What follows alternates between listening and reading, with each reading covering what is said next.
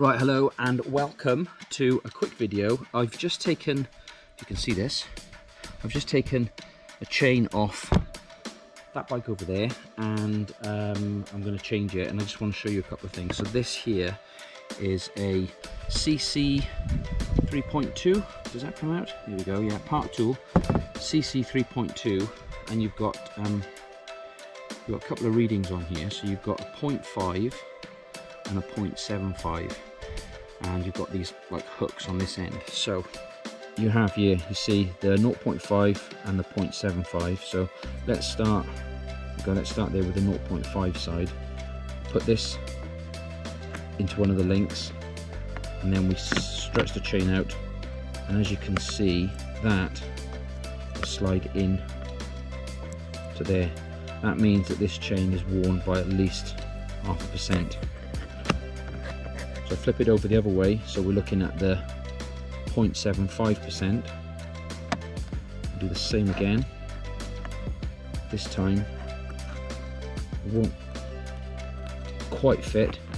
That means it's not worn by 0.75%. So I've caught this chain just at the right time. This absolutely needs to be changed right now on this bike. The old chain and the new chain right next to each other, so that we can see exactly what that 0.5% looks like. So if I try my best to keep these as lined up as possible. This end here, as you can see, those are lined up about right. And when I get down to this end, you can see, that's what I point with, how much longer this chain looks to this one. So that is the amount that this chain has grown, if you like, when I look at it that way.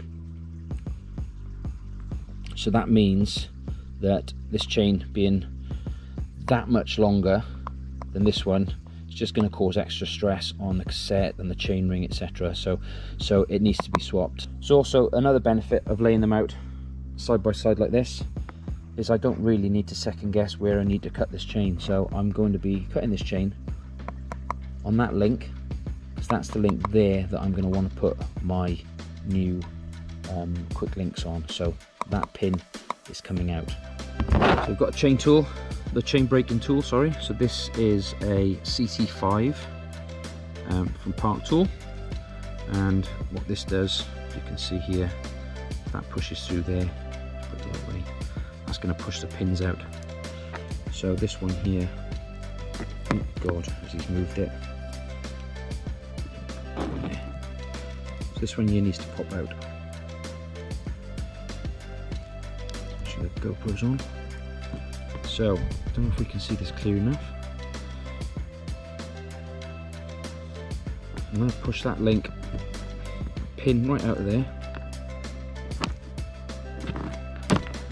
Go, just your little click, it goes through.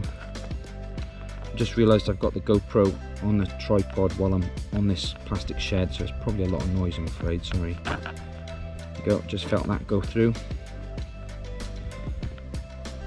Back out. See the little pin that's come out.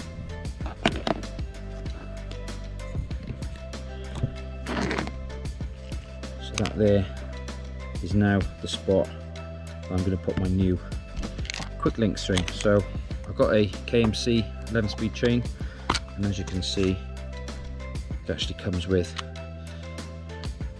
new quick links. So there's a new quick link, just pop back into place, and a few quick pedals, and that'll just